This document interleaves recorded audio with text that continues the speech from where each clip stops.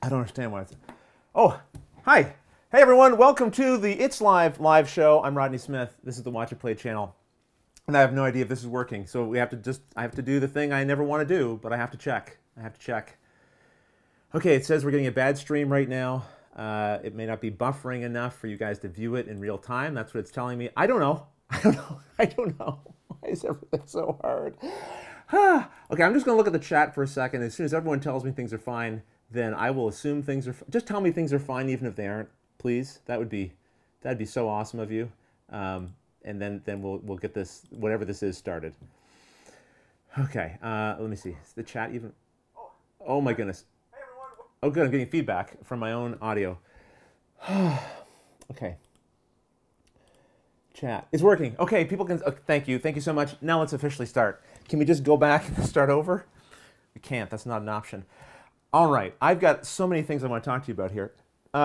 Welcome again if you're just joining me. I hope you're just joining me now and weren't here earlier when things were not as smooth as they're going to be from this point forward. But I have a few things I want to tell you about. One of them is, believe it or not, I was going to announce that I want to do these live shows more regularly because they're so much fun. Part of doing it more regularly is that it will help me get the operation set up a little more easily each time, in theory, even though I've had lots of practice already doing this. But I'm thinking if I do it on a more regular basis, then it's something that people can kind of plan for and schedule for. And Casey Pearson, thank you so much for the super chat and the dancing. What is that?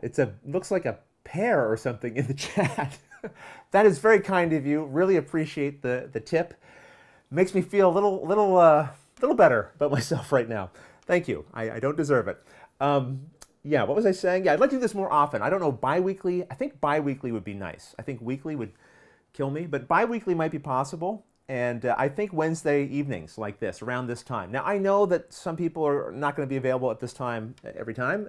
Unfortunately, fortunately, we have viewers from all over the place. And right now, some of you are in bed, sleeping. But that's okay. You can watch the live show afterwards. But I'd love to be able to create a period of time that you can kind of plan for. So yeah, that is one of the things I wanted to announce. I think I'm ready to do this on a more regular basis. We'll see how this one goes. You can tell me at the end if you want more of this or just a whole lot less of it. Okay. My idea with the live show is to sort of stick to 60 minutes, kind of have it jam-packed full of stuff, and then be done. And that way, also, if you're watching it after the fact, it's an hour. It's still kind of, easy breezy. It's an hour easy breezy. I don't know, hopefully. This won't be something that you don't necessarily need to have the video, so I suppose you could listen to the live show if you wanted to. No, we do a lot of stuff on video here in the live show, so you'd probably miss out if you were just listening to it in audio. But anyway, that's the plan, to stick to around 60 minutes. And during that time, I'm going to try to answer as many of your questions as you might have. I have other things planned as well, but if you would like to ask a question during the live show, you can do it by putting your question with the word question in all caps, and then your question. Your question doesn't have to be in all caps, just the word question at the... You'll figure it out. And I have some other questions also from the Board Game Geek Guild, the Watch It Played Board Game Geek Guild. I usually post there a couple of days before the live show and just say, hey, I'm doing a live show, which means technically, I should have lots of time to prepare for these things in advance, you'd think. And I also collect some questions there. So I have some of those preloaded and ready to go, and I'll try to get to as many of those as possible as well. So, all right, we are going to, with those announcements out of the way, let's get into it. I wanted to mention one thing quickly. I do have a promo store. I don't know if many of you know it or don't know it, but it's over on Podpledge. There's a link to it in the description of this video, I think. Oh gosh, is there? I don't know, I hope so. If there, someone tell me in the chat if there is. Anyway, you can go there. You can pick up promos that we released during previous fundraisers. I still have some left over, and there's one that you might like there. You can pick it up, and all the money comes back to support the show, which is really helpful. The other thing I wanted to mention, I will mention the super chat here that Casey also donated to. Super chat's one of the buttons. There's a little dollar sign. When you post a comment, if you want to, you can throw a little tip in the tip jar is what I like to think of it as. It's a little way of saying thank you financially, I guess, for the shenanigans that go on here. And there's also, I think, stickers now or something. I got a notification from YouTube that there's stickers. I don't know if I have to create them or how that works. I'll figure it out. Maybe we'll have some stickers in the future on this live thing, if we ever do one of these again. Okay. Oh, I wanted to mention one other thing. I'm running a contest during this live show that we will then draw the winner of at the end of this live show. Okay? So all of you who are here now, I'm going to let you know how you enter the contest. The contest is actually for, well, okay, I wasn't planning on getting this out yet. This is, here, let me switch over to the other camera for a second. Yeah, so this is a goose that was made for me by Emily Detmer, who you might know from the group of Incorrigibles online, and they're all over Twitter, and very good friends of mine, and always very kind. And at conventions, sometimes I get little gifts from them. And Emily's super creative, made this, I'm going to call it a Canada goose, I'm assuming it's a Canadian goose, and inside there's a little pouch. And in the pouch, I stored a couple of, oh, I hope I didn't just kill the goose. Goose, are you okay? Hello? Oh, well, he'll be fine. Inside are a couple of decks of cards. You might have seen me talk about these on Twitter.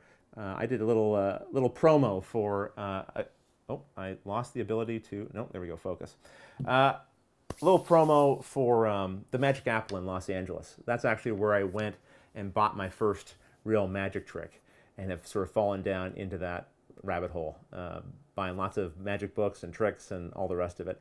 And sort of befriended Brent, the owner there, and he said, hey, would you mind doing a little social media push for some of these cards that I'm offering? I said, sure, why not? So I'm not getting paid for this. There's no like money changing hands here. I just sort of doing a favor for a friend. And a little crossover of my two interests. So I'm going to be giving away one deck each, and all you have to do to enter the contest is just go into the description of this video, and you should find a link there to the contest. It's going to ask for a secret word, a code word, and the code word is, what's the code word again? It is the name of the street that the Magic Apple in Los Angeles is on. So just the name. It's one word. You don't have to put the number, just the name of the street. Maybe it's a boulevard or an avenue or cul-de-sac. I don't remember, but the point is, whatever that word is, that's what you put in for the code word. And we'll draw two winners at the end of this episode.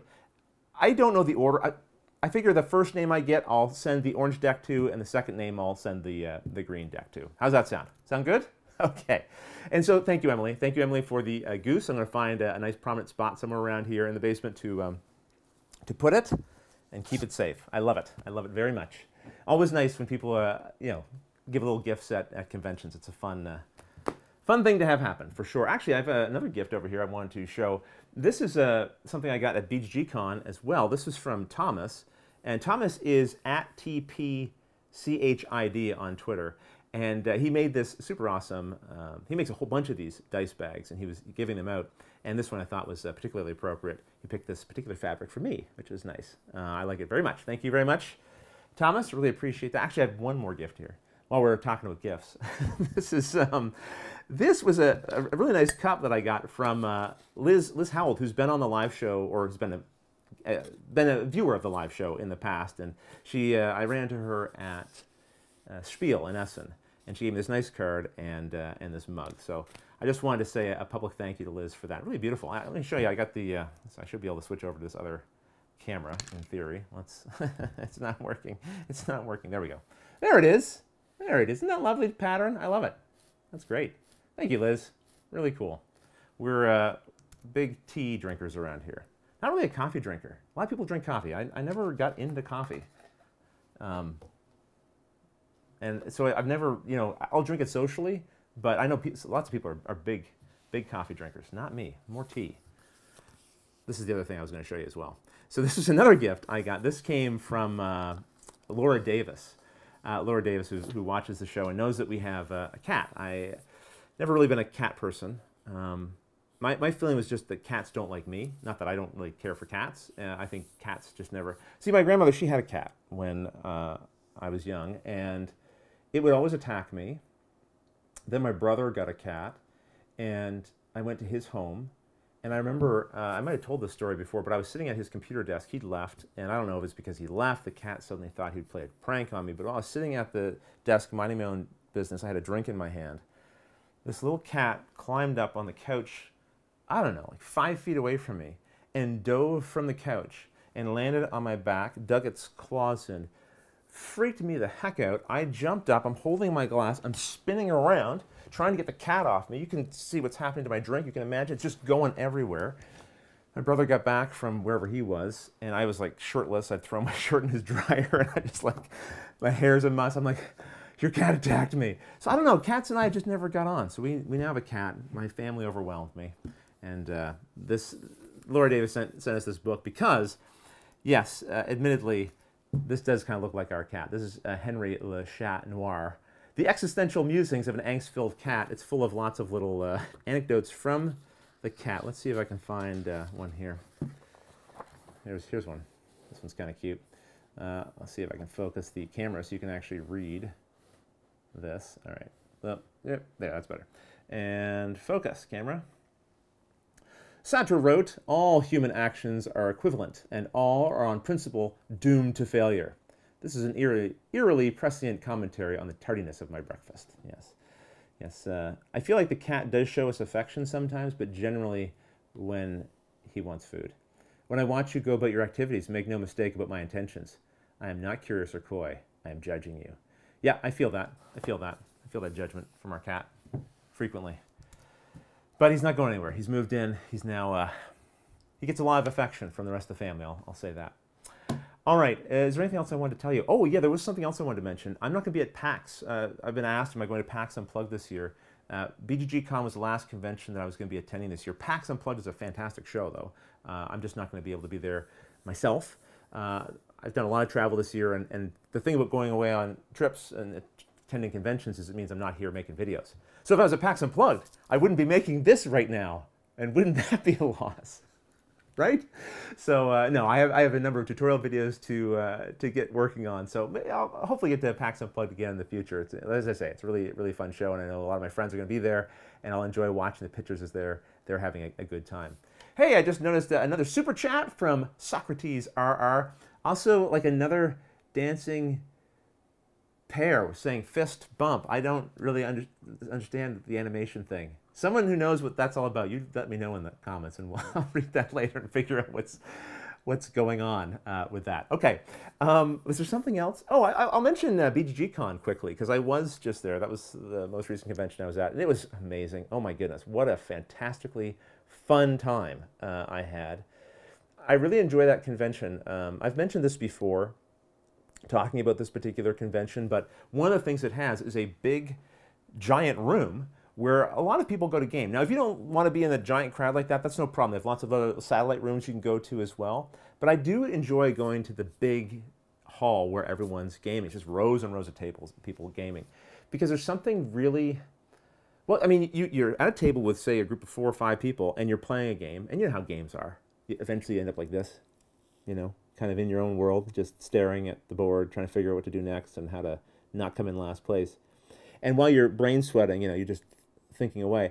And then in the middle of that, sometimes I'll just sort of lift myself up from the table and I'll look around, and I just see like literally thousands of people, like just all these people to the left, to the right, as far as I can see that way, all obsessed with the same thing that I am.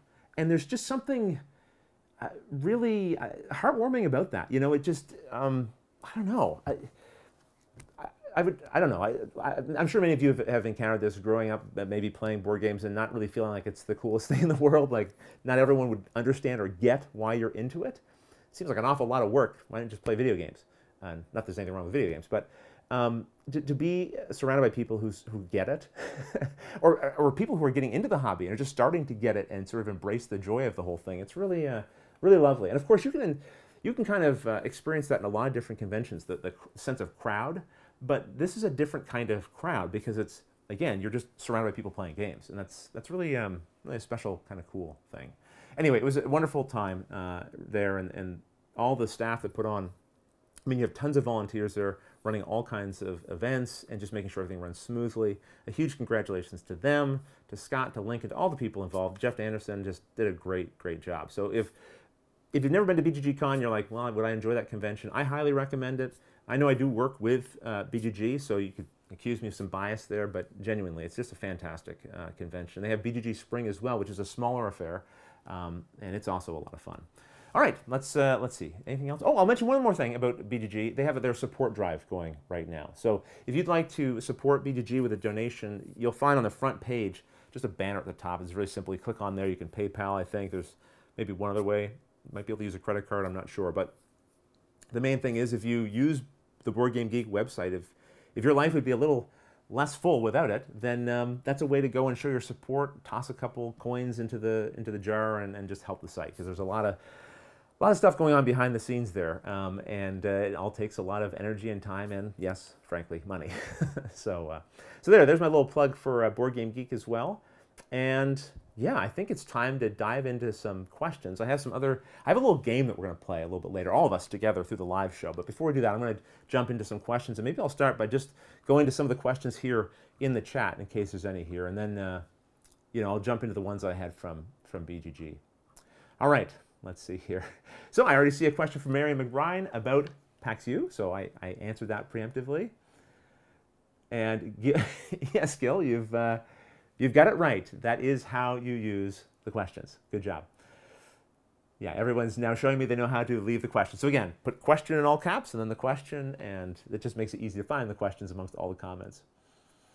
So Lazaro Cortez, where is Luke, is the question. And also, when will you do another gameplay of a game? I'm actually going to talk about gameplays a little bit later, so I'll save that one.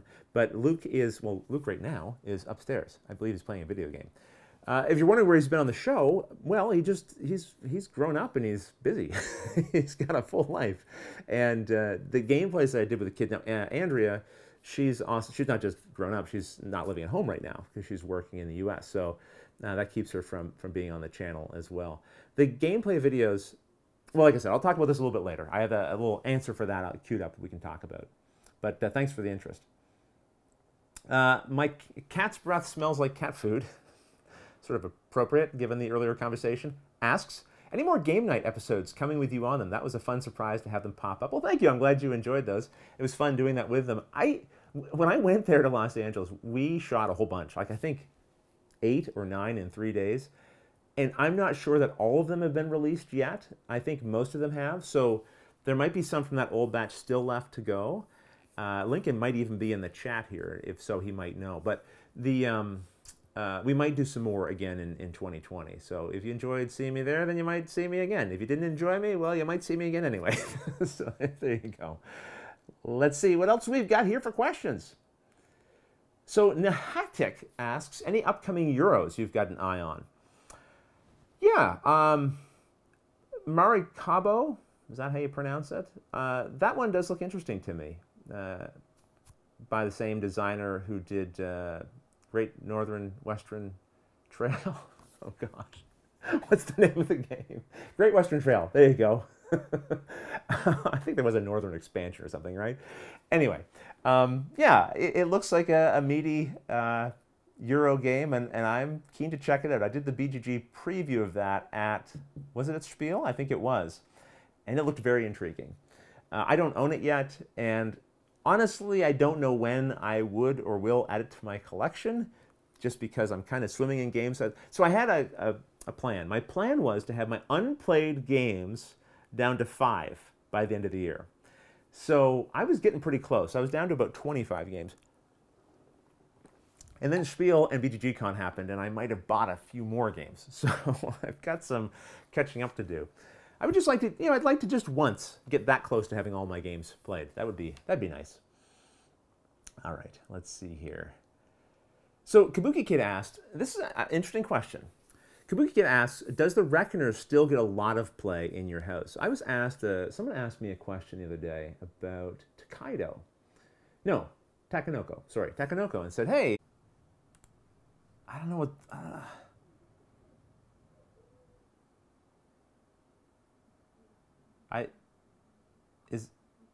is this still going? What's going on? Look, I'm back. I don't know if you're back. I don't know what's going on anymore. The power went out, just so you know. Let me see if I can, oh my gosh, that's not what I wanted to do. Okay. Let me see if we're back. It's working? Okay. Wow. All right, that was unexpected. I don't know what this means now for people watching it after the fact, if there's going to be this 10-minute gap, or if you're going to see 10 minutes of me just sobbing at the table here. I think it just went out, of course, because the power died. the power died. That's where I went. The power died. Everything got really dark. I started to cry. And now I'm back. Thank you so much for waiting around here. Okay, I'm going to pause this for a second. I'm going to break up the chat. I can see now, why professional operations like, Asmodee, they have, a team of people who are there helping to run things behind the scenes. It would definitely make things easier. My wife, Christy, yelled down, so how about getting that generator? We've been talking about getting a generator for a while. Okay, so let me somehow get this show back on the road. Oh my goodness. Yeah, it's winter here in Canadaland, and we're not even really having a storm right now. We've had a little bit of storming around today, but right now it's fine. We shouldn't be losing power. Okay, I think I was trying to answer questions. Oh yes, I was trying to answer Kabuki Kid's question before everything disappeared. And I feel so bad. I noticed there was a couple more super chats. And anytime people do a super chat, I want to call them out and say thank you for taking the time to throw a little tip in the tip jar here with me. I really appreciate it. It's a very nice thing, and honestly, it's like, it's a little motivator to keep going here, even when the going gets tough. Okay, so what this does mean, unfortunately, is I lose all the questions now that you guys had asked before. Okay, the last question I see here is, what game would you recommend for casual players to get started and for regular players? That's from Lazaro Cortez. So if you asked a question before that, feel free to ask it again, and I'll try to get to it. Okay, so let me answer the question from Kabuki Kid, which was, how often do I play a game? There was a game, The Reckoners. Thank you. And I was saying that I got asked the same question about Takenoko on my Takenoko video recently, and I said, I kind of hesitate to talk about how often they hit the table because, now this might not be fair, but my assumption is a person's asking because they're curious to know if the game had staying power for me. Like, is this something that you would still play? Do you still recommend it? Or was it kind of like you did a video for it, you were interested then, but you kind of moved on? The problem with me is that my gaming habits are a mess these days. I don't have like a regular game night anymore. And oftentimes when I am playing a game, I am thinking about games that I might feature on the channel. Or, as I said, I sort of have this ambition to get down to 5 unplayed games in my collection by the end of the year. So I am trying to sort of play through new games that I have. So if I was to say to you, no, I haven't played The Reckoners in like months and months and months, I wouldn't want that to be misinterpreted as anything other than my schedule's not cooperating, And my schedule's fine. I'm not complaining about my schedule. It's just I'm not getting back to many games in my collection that I enjoy, and so the frequency at which I play games is not really a measure of how much I enjoy or appreciate a game. So I always feel a little funny about answering that question because I wouldn't want to, I wouldn't want the game to be given the wrong. I wouldn't want to give the wrong impression with the game by my answer. Does that kind of make sense? Like I talk to some, I have some friends, and they have all kinds of game nights. And they play regularly, and they play the same games over and over and over again, and I don't really have a lot of room for that in my life right now.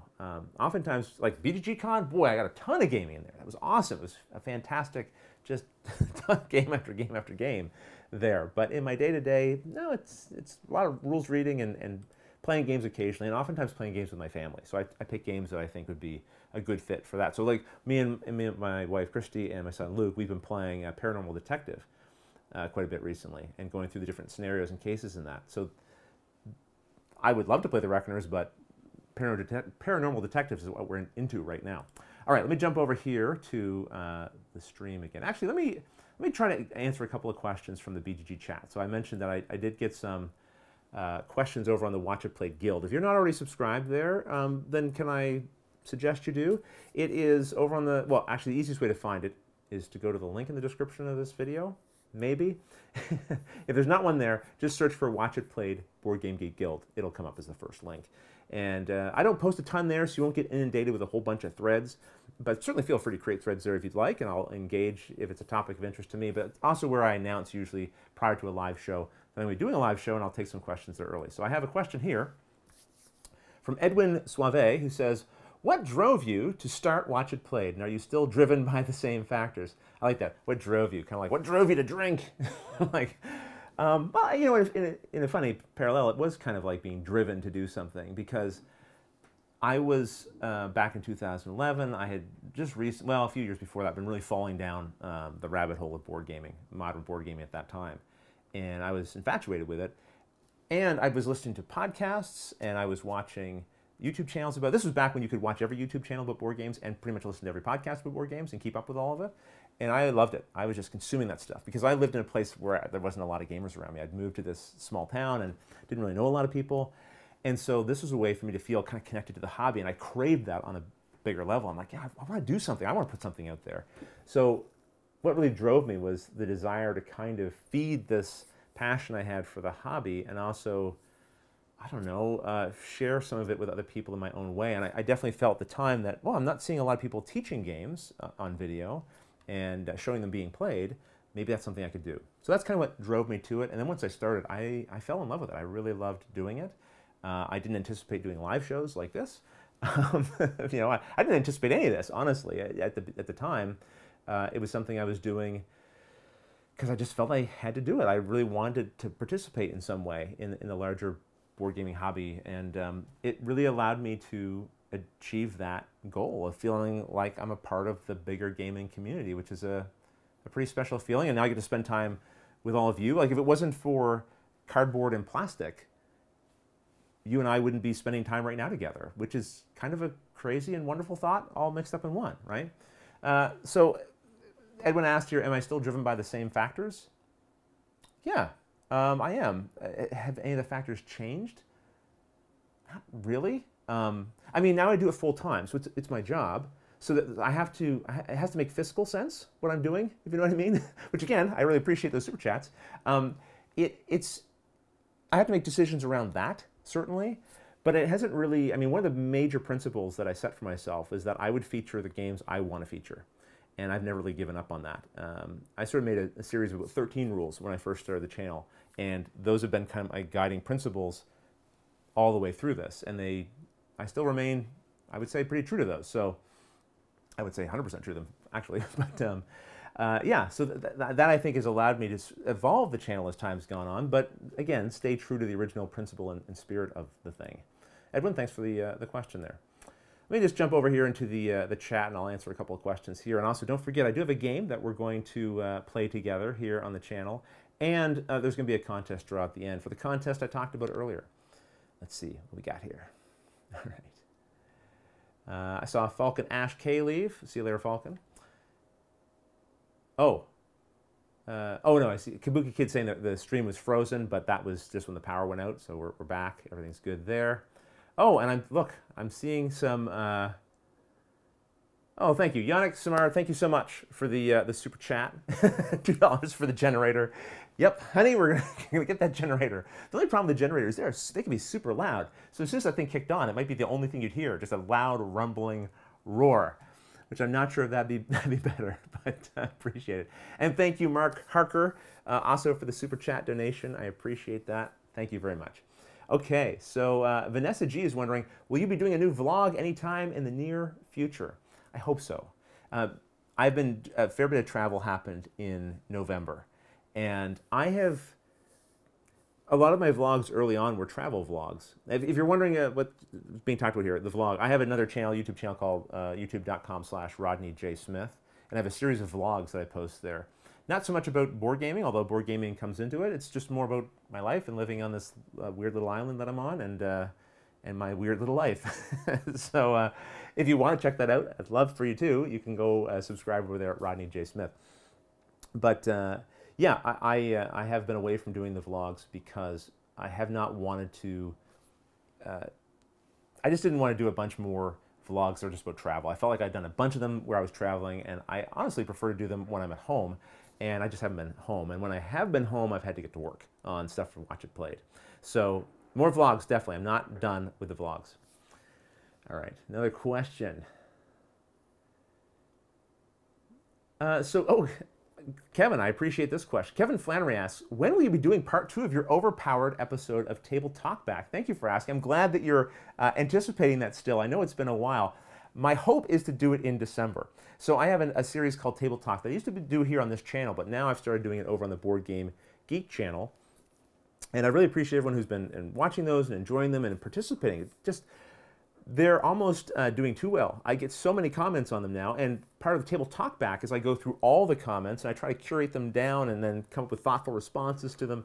And it's becoming a... Do you hear a noise? The sound of something rolling around?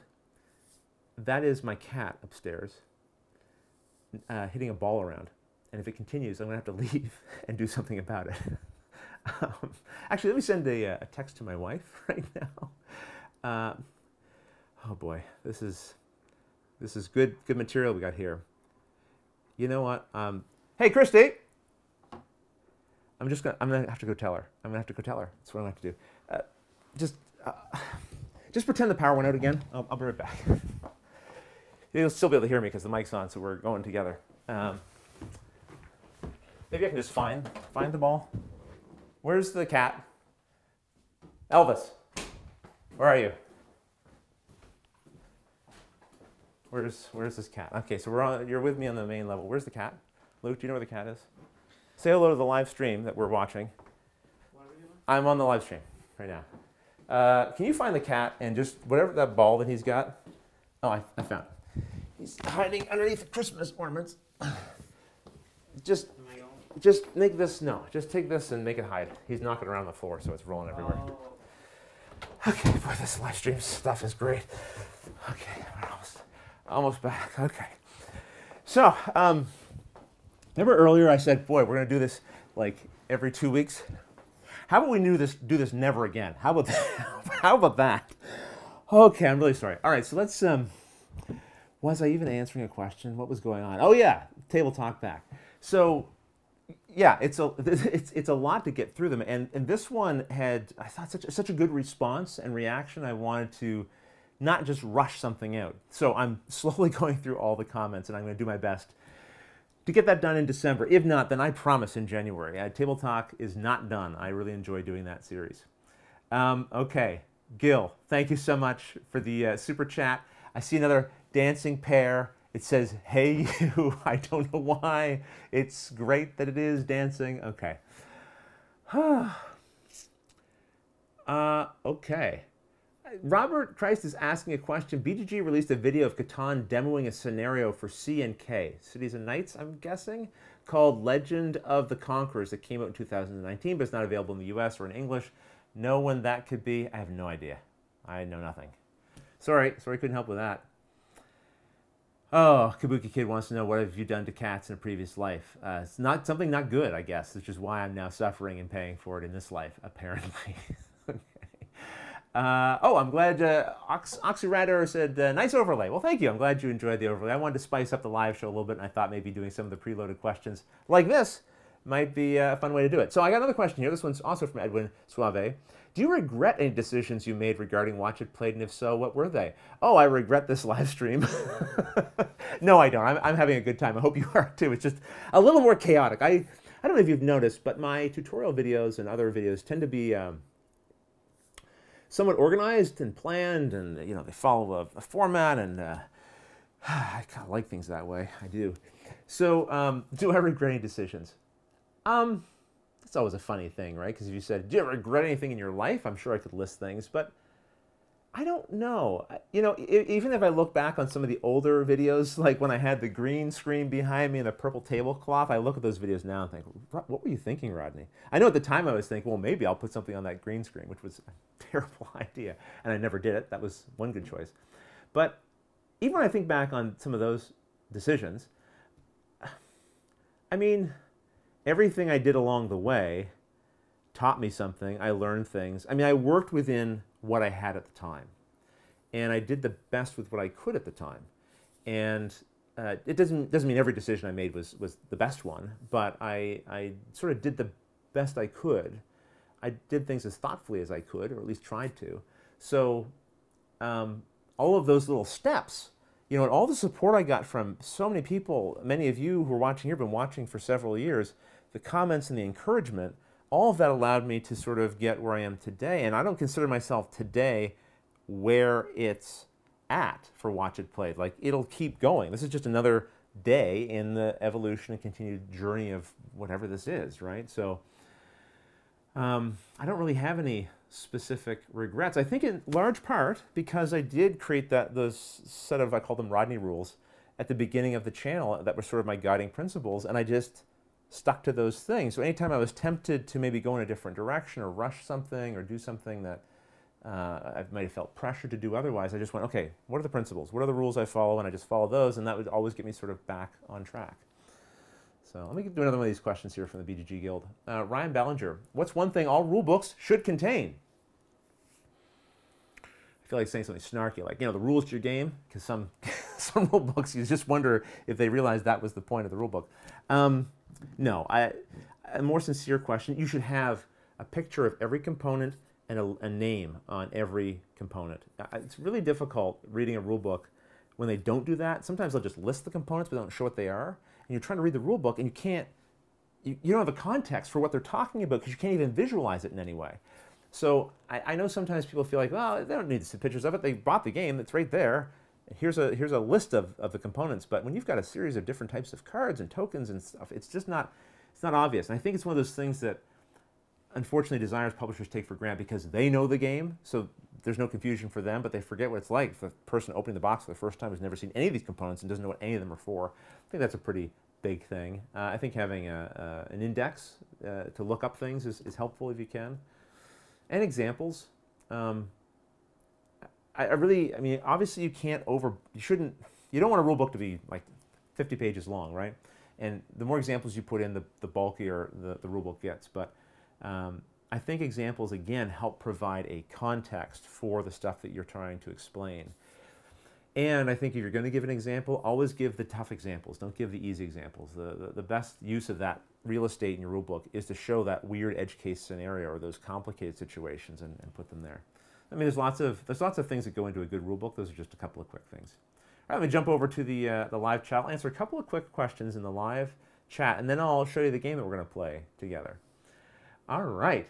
So Chrissy Stern with a very kind super chat donation. Appreciate that, Chrissy. Would like to know, will I be at Dice Tower West? I'm assuming that's in 2020, right? I don't know yet. I haven't lined out my trips for 2020 yet. I'm going to start thinking about that very soon. Because this 2019, I did a lot of travel, and I did that in part just to try to figure out where my breaking point is. How much can I take on? Do all this travel, and at the same time, hopefully, maintain the same level of output with the videos, right? And I think in 2019, I managed to do that. I guess you'd kind of have to be the judge of that. But I hope to scale back a little bit in 2020 to allow myself to have a little more breathing room on the video side, because there's other types of videos I'd like to create for the channel, and someone asked earlier about like gameplay videos, which we haven't done, and I'd like to get back to doing some of those. So I would certainly not be against going to Dice Tower West. Let's just put it that way. It'd be very expensive. The problem with travel is coming from Canada, every flight is super expensive. So again, I kind of have to treat a lot of the things that I do now, with not everyone does, right? Everyone has to treat everything they do fiscally responsibly, right? But when I leave to go on a trip like that, I am not doing work at home. I'm basically losing money every time I go on a convention trip, if you want to think of it that way. So I have to be careful and thoughtful about which trips I go on and which ones I don't, if that makes sense. All right. Let's see here. So Talon Gray asked, do you have any pets? Well, I hope you were here earlier when I was chasing my cat around the house. Oh, or maybe you weren't and you were spared that. Either's good, I suppose. Okay, Robert Christ would like to know favorite ice cream flavor and brand. I don't know brand. I don't have real brand loyalty around ice cream, but my favorite is Heavenly Hash. So chocolate and more chocolate. And some more chocolate. That's what I like. So my cat's breath smells like cat food. Asks, I love that name. Asks, Edwin's question made me think, what did you do before Watch It Played? Was it hard to transition from a regular job to YouTube? Now, this is a story I've told a number of times on the live show. I don't mind you asking, of course, but I just don't want to retread ground that maybe other people have heard before. So I'll summarize it quickly. I worked with the federal government of Canada. I was a finance officer. I did that for about 10 years. And that was my job. Was it difficult to transition? No, because after I left that job, I sort of ran my own small business for a while before I jumped to Watch It Played. And I don't know, I fell in love with what I was doing. The thing is, I didn't know it was going to be my full-time job when I first got into it. I did feel early on, like within the first 6 months of Watch It Played, that there was a potential here for something. I didn't know what, and I didn't know if it would be supported or not, so I had to kind of keep working at it and see if it would prove out in the long run. The transition was not difficult, again, because I just felt an immediate, I don't know, I felt an immediate attachment to what I was doing, and I felt such a wonderful and generous response from people who were watching and enjoying it that it felt right.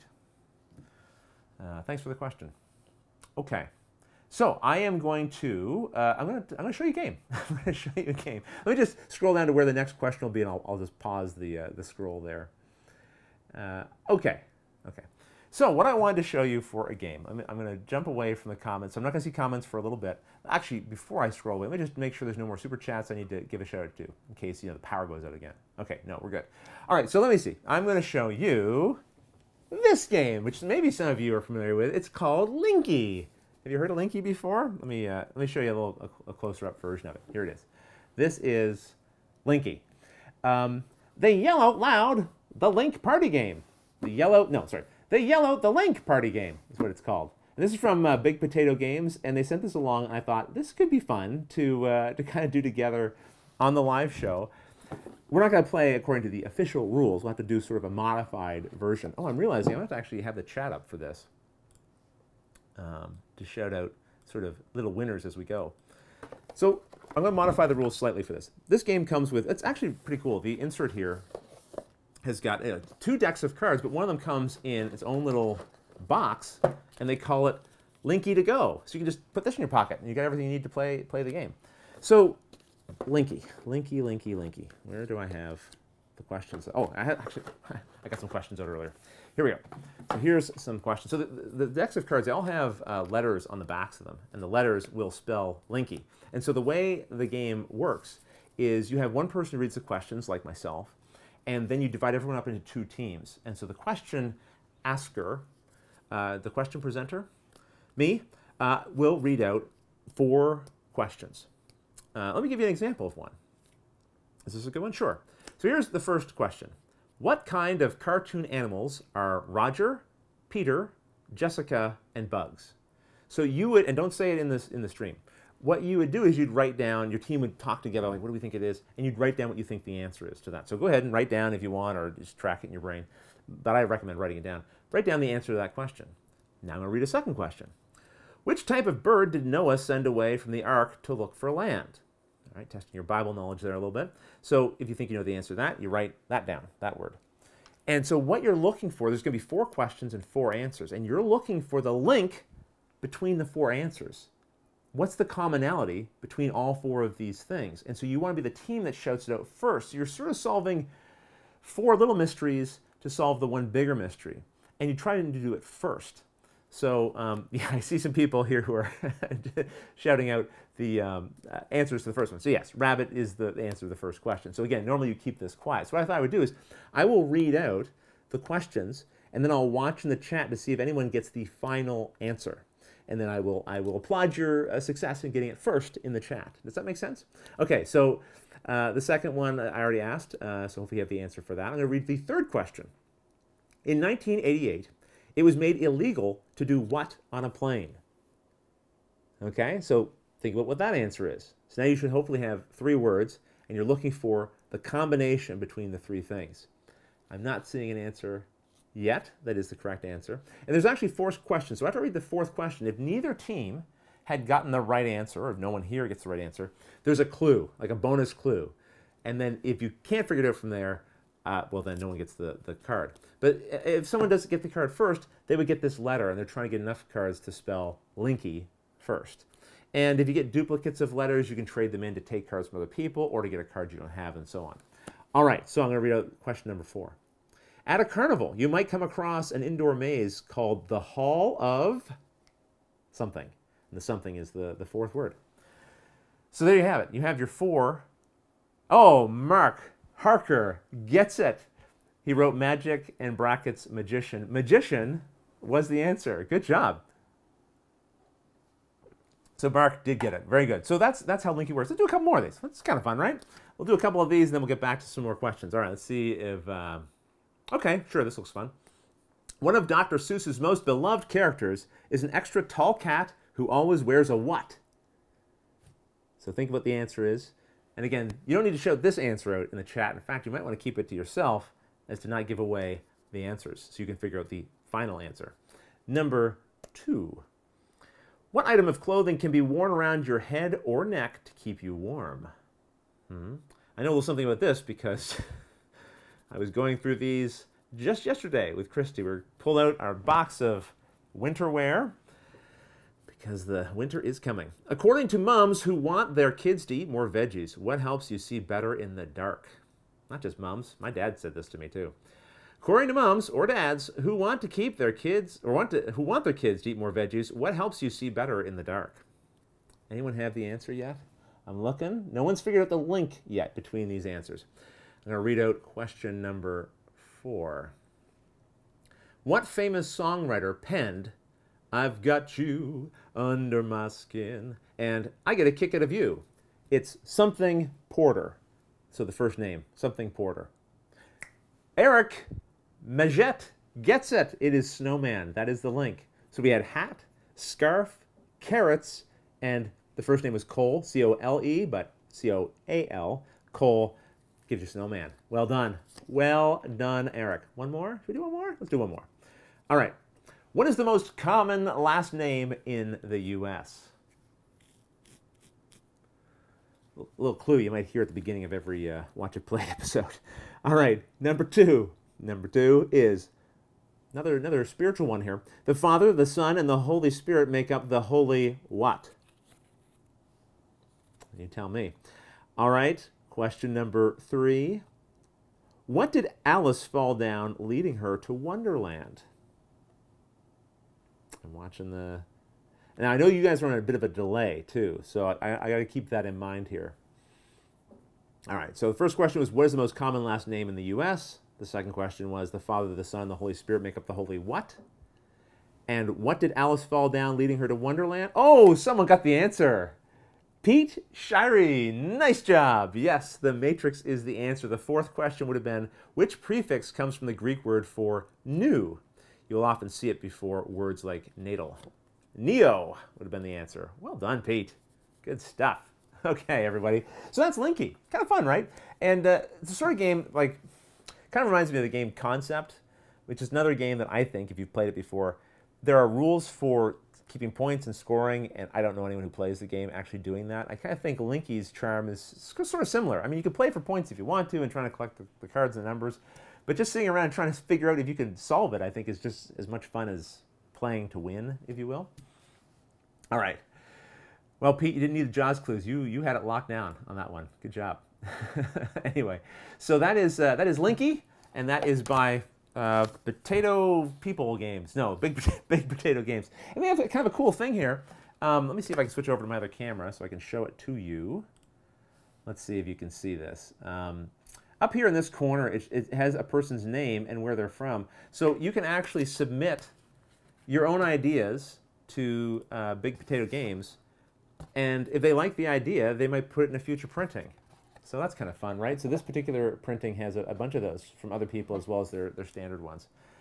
All right, next, more questions. And how are we doing for time? Oh my gosh, we're at 9:30.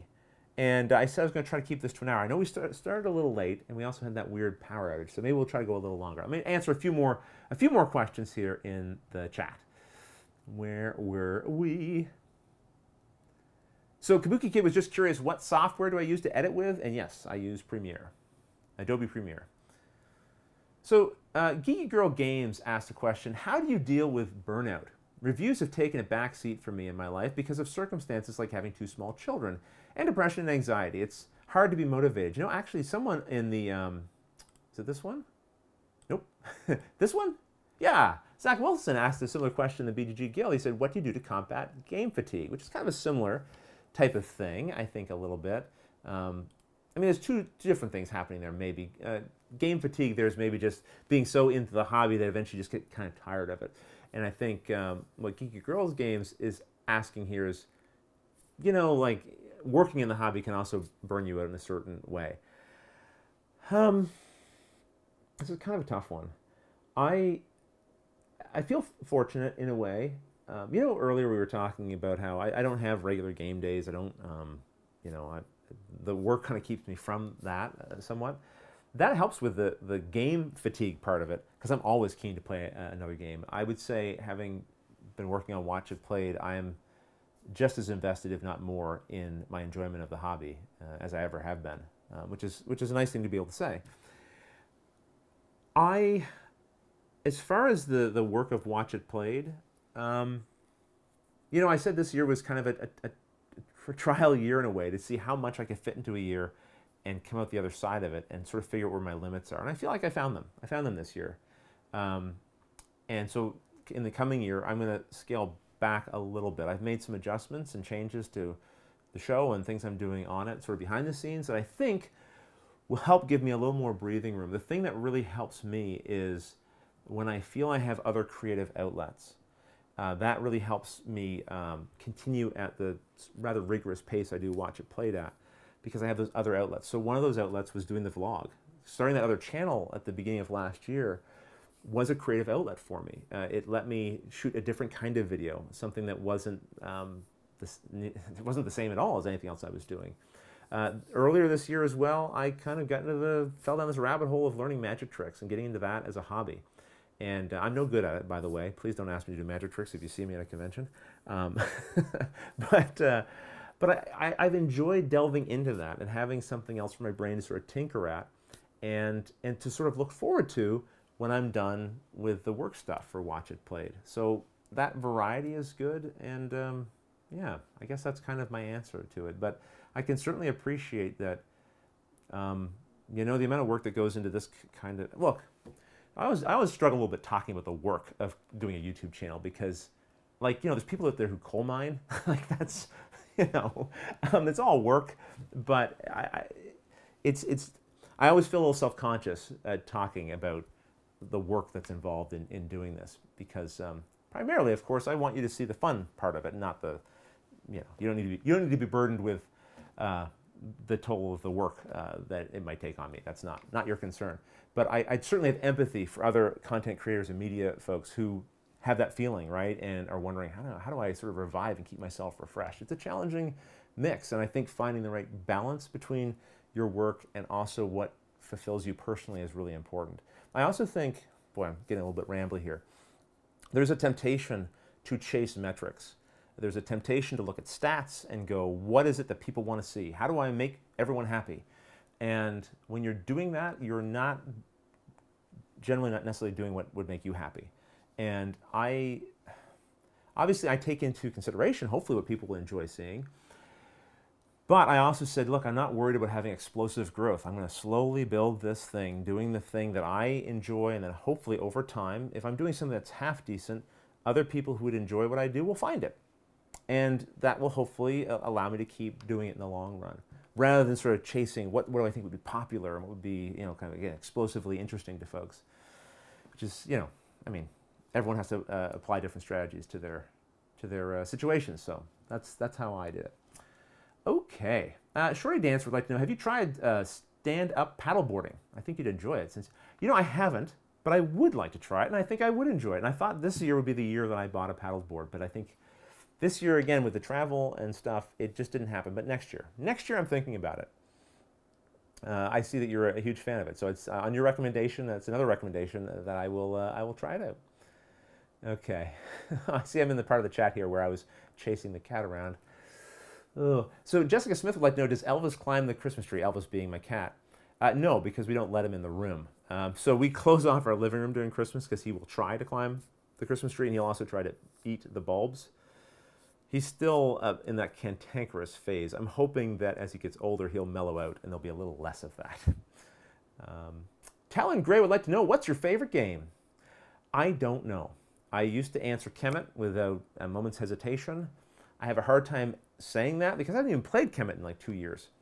So I feel weird saying my favorite game is a game I haven't played in a couple of years, but I don't know. I also don't want to cheat you of an answer. So I will tell you that, I'll tell you what my favorite game of 2019, how about that? I would have to say Watergate, I think. I think Watergate would have to be my favorite game of 2019. Yeah. Awesome, awesome game. And Mansions of Madness, second edition, still very much up there for me, too. And you'll notice in the live shows, I'm loosening up a little bit. I used to not talk about my opinions on games. I'm loosening up a bit for the live show. So don't be too shocked if I give a few opinions on here. I know it's not my usual thing. All right. Talon Gray would like to know what your least favorite game is. Well, that's something I'm not going to answer. So I don't mind sharing opinions if they're sort of positive or things that I like. Not to say I won't be critical of certain things, but I'm not interested in sort of, I don't know, dumping on a game just because I can. I'd rather not. I'd rather share the games I'm excited and interested in. My feeling is with so many games releasing every year, with like 3,000 new games release a year, maybe even more. If you want to kill a game, just don't talk about it. You don't have to give a negative review, just don't review it. People not talking about your game will kill it quicker than anything else, honestly, in this environment. Okay, let me see what else we got here. Oh, I'm hearing video is super blurry from one person, but coming in clear for somebody else. That could just be who knows what. It could be on my end, but it can also be on your end. That's always difficult to know. Pepe Aragonensis says, sorry for slaughtering your last name, wanted to know, what kind of business did you run? Well, I just had a small business. I made websites. I shot little videos, like promotional videos for the town here in Montague. And I made pamphlets, did a little bit of graphic design, that sort of thing. Okay, I'm gonna jump down a little bit here, just because I know we're running out of time. We're a little bit past time. I'm gonna do a couple more questions. Is that all right? And then we'll wrap up here.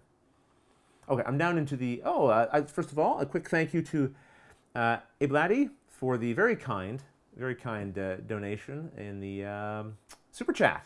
And you have a question, so let's answer that. Name 3 people throughout history you'd like to play a game with. And what game would it be? Ooh, this is one of those questions where, like, can I go have a half hour to think about it? I have to answer it right now. Gosh, who would I? Patrick McGowan, who's the actor from the TV show The Prisoner. And the only reason I'm picking him is just because I'd like to hang out with him and get to know him better. I thought he was a really interesting person. I read a fair bit about him. So that'd be one of my choices. What game would I play? Oh, I wouldn't. I would just talk to him. We could have a game on the table. Maybe I would put sort of like maybe the game Conspiracy. You can see his show is a little bit like about being an ex-spy. Who else? Mr. Rogers for sure. Oh, 100%. What game? What game would I play with Mr. Rogers? Something cooperative. Maybe Wingspan, actually, or Wingspan. That's not cooperative. Wingspan I could see playing with him. What else, though? What game would I want to play with Mr. Rogers? Again, like, I would set a table out just for the sake of answering this for the sake of answering this question. I'd put it aside and just go, let's talk. I mean, that would be amazing. A third person. I haven't seen the movie yet. I have to go see that movie. Mr. Rogers, man, what an incredible person. I grew up watching Mr. Rogers, past the point where I realized it wasn't cool. You know, I remember being in school and people, what's your favorite TV show? And as a kid saying, I like Mr. Rogers, and realizing everyone else was like watching MASH or like just other like, I guess, adult things, and I was still watching Mr. Rogers. I don't know. He made me feel like he really cared. He was a very special person. Okay, let me see. I don't know what third person. I'd be tempted to say J.R.R. Tolkien, just because, again, his books had such an impact on me growing up. I loved it. Oh, Isaac Asimov. Oh, it'd be such a toss-up. Ooh, maybe I'd go Isaac Asimov, actually. Sorry, J.R.R. Tolkien, because I think Asimov made an even bigger impact on me.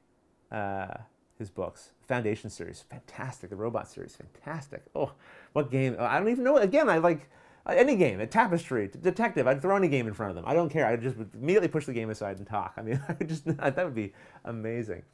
Sorry, Blatty, you gave a great super chat, and I gave you probably a terrible answer. I didn't really answer in the spirit. I got too into the question, and then I wanted to answer it realistically, even though it's not a realistic question. Okay. Peach, I would like to know, Rodney, have you played Marvel Crisis Protocol yet? And if not, are you interested in it, or are you wanting for them to release, just want them to release Punisher? I'm not particularly interested yet. It's weird, right?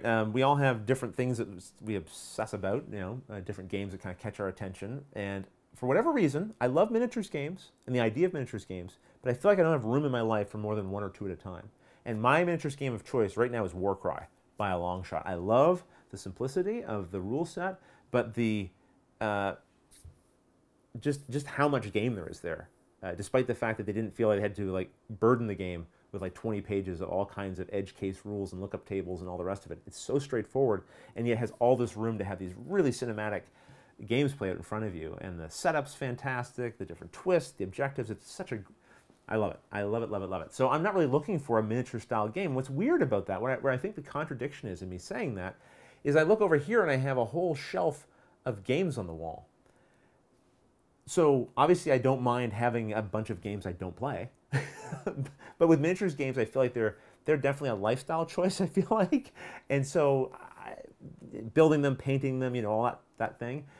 So I just kind of keep them at bay. I sort of keep all the ones that attract me at bay and just sort of stick with usually one at a time. I'm seeing people doing some Prisoner references. Very nice. I'm not a number. I'm a free man. Very good. If you haven't watched The Prisoner, I highly recommend it. Not the AMC remake, the original from the 60s with Patrick McGowan. Awesome show. Really kind of... First show I watched that kind of blew my mind. It made me go, oh, this is what storytelling can be? Not linear, kind of wacky and wild and out there, but thoughtful and meaningful. Oh, yeah. Good stuff. Good stuff. Okay, I saw a question here from Random Rob, just wondering, have I played Omega Virus? I have not played that. Okay, I want to say thanks to everyone for the questions in the chat. I'm going to stop answering questions in the chat. I'm going to answer one more question here from the BGG crowd. Let me just see, I forget which one I was on here. I think it was this one. Oh, have you had a chance to play The Seventh Continent? I'd love to hear what you think of it. That's from Oddity? Oddity. I have played it. It was an amazing experience. Excuse me, I played it when I was visiting a friend, and we got into it together, and we did not finish the first scenario. Oh my gosh, we lost the first scenario 3 times. Then we survived for 4 hours, wandering around on the island, and then realized about 4 hours in, we had just found the first step of the actual scenario, the thing that you need to find next to progress. We were just exploring this wide open island willy-nilly, just tooth and nail surviving the thing, and really loved the narrative it drew out. And it's a game that's been around for a while now. If you're not familiar with Seventh Continent and you'd like to learn more, keep an eye on the channel. Maybe there'll be something in the near future. Oh, I realize I have a contest I'm doing a draw for, don't I? I have to do that before I go too. Oh, and I was also going to answer this question here. Earlier someone had asked a similar question. So Todd Warnkin asks, I missed the playthrough videos. Is there any chance they will return? I missed them too. And I apologize that there hasn't been more of them. I know that that's a feature of the show. Someone asked earlier, do I have any regrets? The one regret might be calling this channel Watch It Played, because it kind of implies what the channel must be. And that's not something I really want to be constricted by, frankly. I'd like to be able to do whatever I want on this channel. Not whatever I want, within the realms of board games. And I don't want to ever feel constricted by the title I chose, 8 years ago. But gameplays are a part of the show, and they haven't been for much of this year. So I'd like to do more, and I have a plan for doing more. And I probably won't be able to execute that plan until the early part of 2020. So it will be different than the usual gameplays that you've seen, but hopefully, again, within the same spirit of it. And hopefully it'll be something that I can do in a way that I can sustain better than I could the older format. All right, let's see if I find one more question here. Oh, here's a good one too. George asks, 3 years ago you had a stretch goal for a gaming marathon. Yes, I did. The fundraising page no longer shows the stretch goals. Will this ever be fulfilled? Well, first of all, you're right. So my older fundraisers I used to run for the channel, I had all of the files, the pictures and the images and the perks and all that stuff on a space on the internets. And I lost the rights to that location, so I lost all those files and all those links and everything. So then my fundraiser page was just a whole bunch of X's.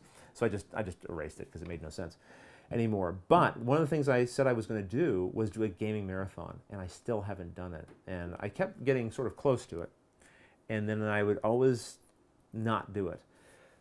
I have seen some gaming marathons in the past, and I always had a vision for what I wanted it to be, and it was always going to take a little more effort than I at first thought and realized. And it sort of gave me cold feet every time, like, oh wait, I know what I want. I don't know that I can achieve this. I better wait until I can. And that's just sort of kept pushing it and pushing it and pushing it and pushing it. And I apologize to anyone who supported me in the past in the fundraisers who maybe feel like, you know, I wasn't good on my word there. I haven't been good on my word, and I want to make good on my word, and I still plan to. I know it's like easy to say, but that's why I keep answering this question. Anytime someone asks me this question, I will answer it, because I see it as there's a regret. There's a regret I have. I regret not fulfilling this promise I made, and I still intend to do it, and I apologize for the delays. But I want to do it in the way that will make me happy, which hopefully will make it a better event for the sake of that. And I don't know. You notice when I try to do a live show just for an hour, how it goes? It can be a little bit chaotic. I don't want that for the gaming marathon. I want it to be very, like, perfect. So anyway, okay. Well, maybe this is a good spot to stop. There was a few more questions from the BGG Guild, but I really need to wrap this up here. So thank you. Thank you again for joining me. And before I wrap it up, let me remember that I'm going to do a draw. My goodness. I'm going to do a draw right now. How do I do this? I do that.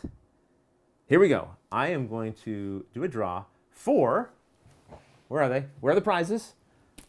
For these decks of cards from the awesome Magic Apple.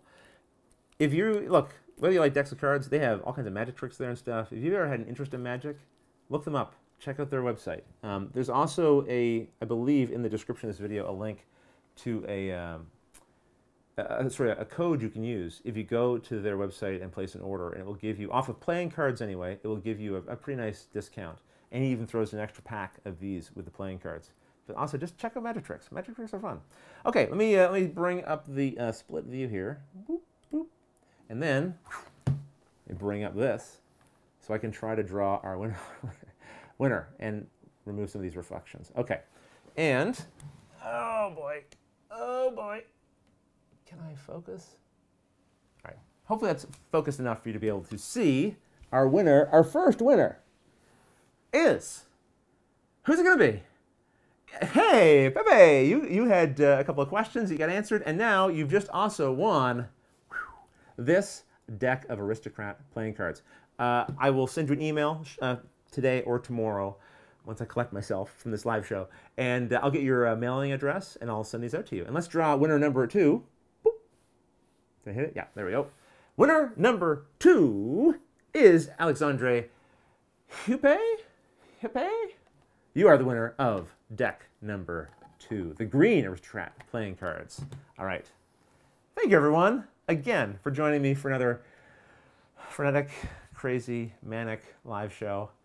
I always have fun when I do these. As crazy as they make me feel, I always enjoy doing them, and that's in large part because you show up and you have great questions, and you're so supportive as I'm pulling up my hair and things just fall apart around me. I always appreciate it. And in the future, we're going to do one of these live shows. It's going to go smooth, and it's not going to be crazy, and it's going to be wonderful as well. But until the next time. Oh yeah, here's the fun part of these things. This always messes up me saying goodbye. It's not going to mess up this time. Let me tell you, I am going to be ready. I mean, I've technically already screwed it up because I'm doing all this blathering, but here we go. Everyone, good night. Thank you for joining me. Until the next episode, thanks for watching. Oh, why does YouTube always do this to me? Okay. So, it gets me every time.